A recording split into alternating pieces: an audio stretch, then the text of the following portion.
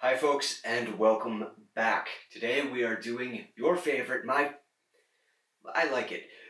We're doing Curse City speed painting. Today we're going to be painting Gorslav the Gravekeeper. This is actually one of the models that convinced me to buy this set in the first place. I know that Warhammer Games Workshop has a lot of sets out there like this, Silver Tower, Blackstone Fortress, all that stuff, and I haven't purchased any of those. But some of the models in this, like Gorslav, are just so fun. He has this excellent, Silent Hill horror vibe that I really love, and he's got this hook and shovel, and it looks like he's just, trundling through graveyards, hooking open these old coffins, and adding to the undead army manually, piece by piece. It's just so gross and so awesome. I love it. So that's what's on the table for today. Let's get started. We are starting our slap chop process, as always, with a black prime and a healthy dry brush of gray. I used Chaos Black Primer and Dungeon Gray, but whatever you have on hand is fine for this. Once the gray is dry, then it's time to do a lighter dry brush of white. This time I used pure white from Reaper, but again, there's no wrong color. It doesn't even have to be white if you're looking to add a different undertone to your paint scheme. These highlights give us the base for the translucent paints we'll be using in the next step.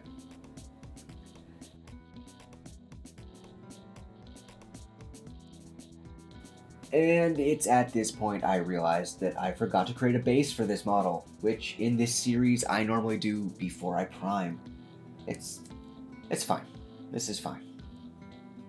But realistically, mistakes happen. All that matters is how you fix them. So I'll apply the texture paste now and let it dry while we move on with the rest of the model. I'm going to be mixing my own flesh tone for Gorslav from Plaguebearer Green, Basilicanum Gray, and Contrast Medium. All three get mixed in equal parts to make a desaturated, deathly skin tone. I apply this to all of the exposed flesh. Now Gorslav is going shirtless to show off that shredded 0% body fat corpseman physique, so there's a lot of flesh to work with. I'm going to come back in later and highlight up from here. Like with the previous models, I've chosen one detail to bring more attention to, and in this case it's Gorslav's skin. So make sure to get all the patches of skin exposed through his torn clothes too. Though it might seem counterintuitive on such a grimdark model, I'm going to bring in some color by using Sigvald Burgundy and Luxion Purple on his skirts. One reason is that I don't want the whole model to be drab, but also, combined with the green in his skin, that gives him a subtle but classic green and purple color scheme, which is commonly used to signal villainy. If you're a comic fan, think Lex Luthor or the Joker, Green Goblin, Kang the Conqueror, Galactus, Mysterio, the Riddler, the Lizard, Prowler, Brainiac, everyone. It's everyone.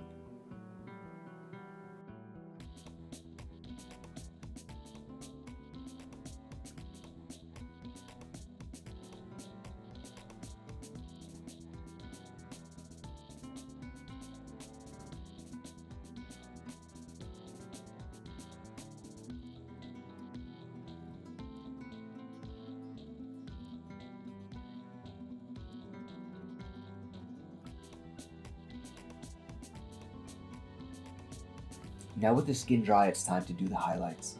As you can see, the slap chop method has already given us a great map of the highest points on the skin, so I take some basic white acrylic paint and mix a bit of the custom-made skin tone into it. Then I just carefully apply it to all of the brightest spots on his flesh, careful to avoid the shadows. This process can be slow, but I actually find painting skin very fun. The simple shapes and the volumetric highlights are great practice, and it's actually very easy to get a nice result once you know the process. But if you're not there yet, that's alright. Just take your time, make sure to use a brush with a fine point, that your paint is thinned with water, and that you don't have too much paint in the bristles at once.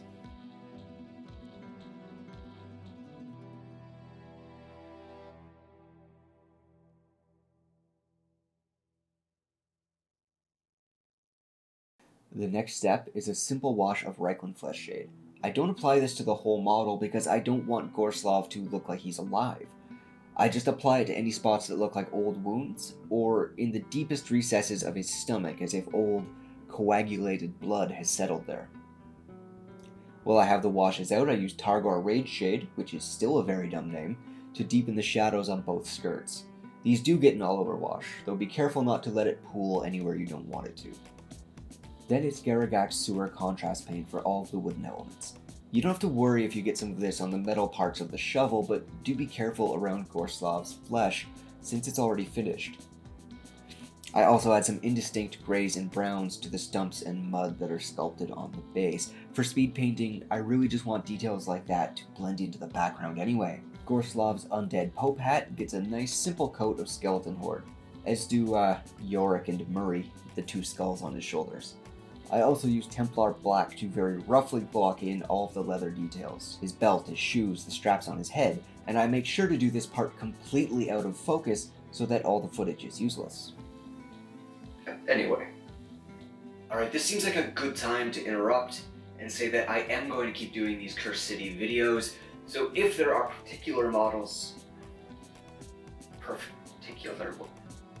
you imagine how good this channel would be if I could speak?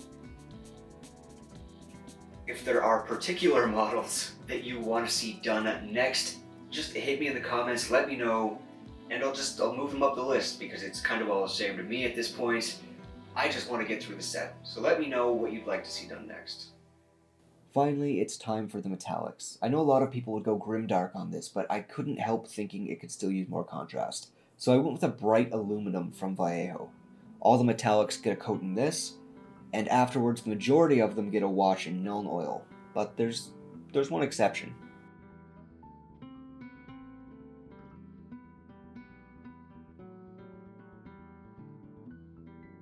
Alright, we've got to talk about this shovel before we go any further. This is the most over-the-top grave-digging shovel that has ever existed.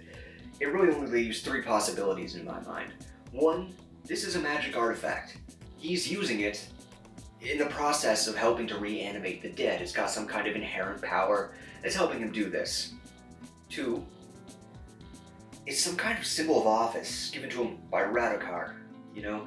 Sort of like he's the royal gravedigger or whatever. It's a symbol of office as being part of Radokar's undead army, one of his generals.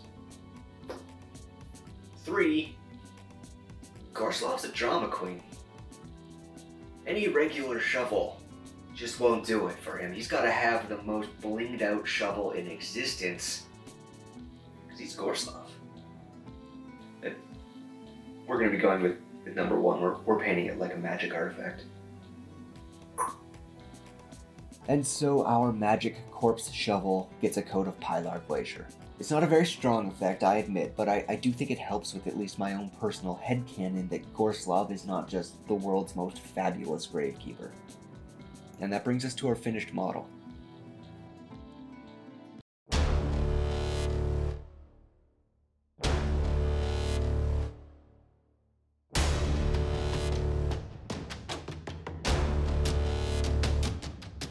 Okay guys, that about wraps it up for Gorslav. I had a lot of fun painting this one. I may actually come back later and add a few extra steps to him, some highlights on some other pieces, bring things up a notch on those ragged skirts he's wearing, things like that. Let me know if you think that would be an interesting video.